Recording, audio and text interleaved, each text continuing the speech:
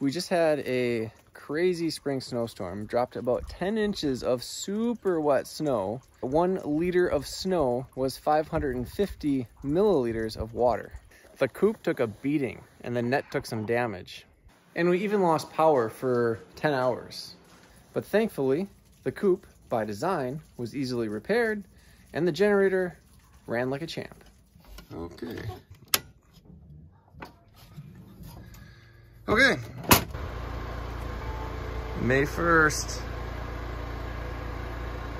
At this point, the power had been out for about 9 hours and we've been running the generator since just after midnight last night. Check out the generator's large wheels. I added those because the skinny ones were really hard to push through the snow, and we never seem to lose power in good weather.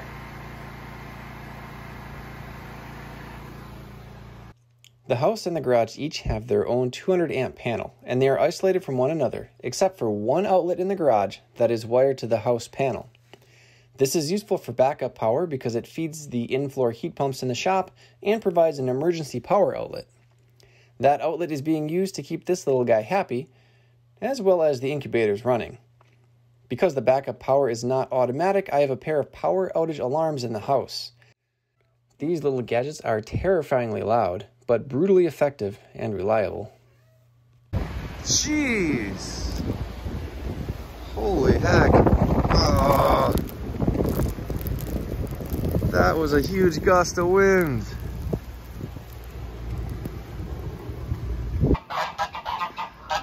Ah,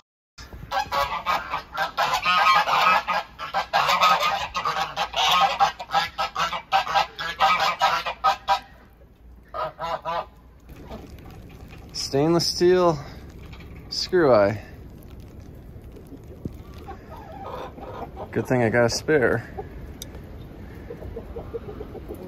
Yeah, pretty crazy that got bent.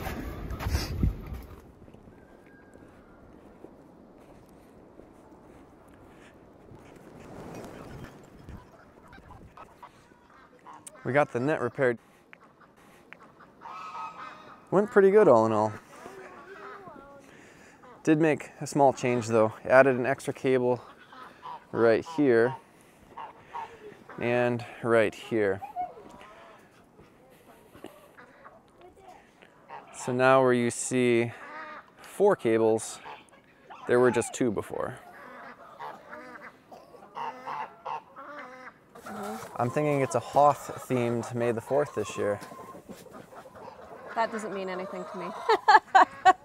I'm sorry. Is Hoth a frozen planet? Oh, is that the one where he cuts open the creature and survives by living inside? Okay, okay. Do you want to cut open one of our geese? No. Well, here's what a stainless screw eye is supposed to look like. And a bunch of unbent conduit holders.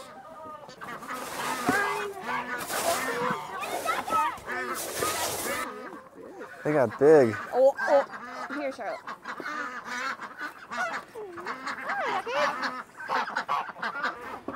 Gonna manually turn on the heater cables for a little bit today.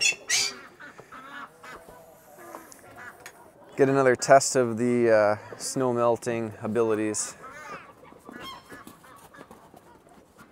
By having all these loops put through this pipe, it distributes the weight a lot better than staples or nails.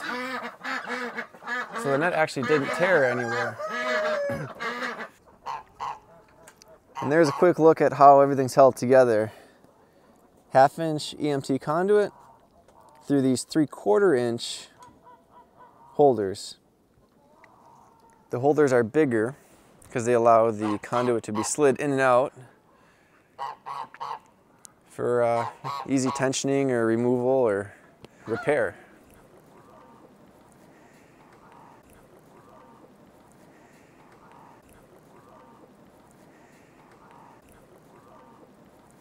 I also got this truck stuck today, but I'm not going to show you that.